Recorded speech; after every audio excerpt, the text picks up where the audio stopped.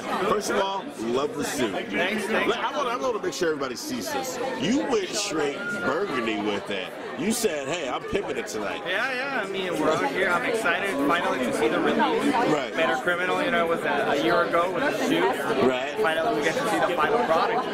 Now, a movie like this, do you think it glorifies being the bad guy? Well, it was fun. I get to play one of the bad guys. Right.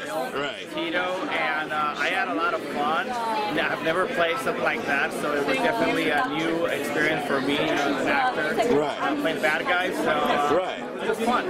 But you liked it? Yeah, I did. Did you get to shoot guns and stuff? I didn't get to actually carry a gun on set, but it would have been fun, you know, to play with it. And, you know, unfortunately, you know, we have things, you know, in the country that go out of control with violence, with guns. But being in a set, you know, it's always safe, and I feel that it wouldn't have been a problem. Wow, that's awesome, man. Listen, man, this movie looks really cool. I can't wait to see it. I don't know if I'm going to get to see it tonight, but I'm looking forward to checking it out. Yeah, I mean, it should definitely be awesome, and I heard that it's coming out December 15th, so it's around the corner. Yeah. It's going to be available on all digital platforms. Heck yeah. Walmart, Netflix, I mean, so you should definitely check it out. Oh, cool. Tell me, what was the character that you played, the role? I played Tito, which is one of the gangsters in the film. And basically, well, you have to check out the film so you can follow the story, but we basically chase, you know, a detective who's trying to be a good guy, but at the end of the story, he becomes one of the bad guys. But I played Tito.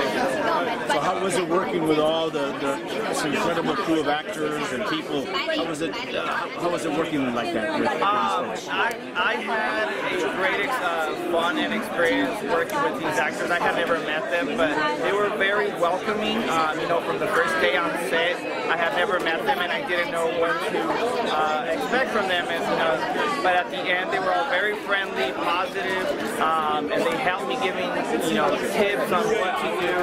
And, you know, I just embraced, you know, their talent as well, and I learned from them a little, and that was awesome.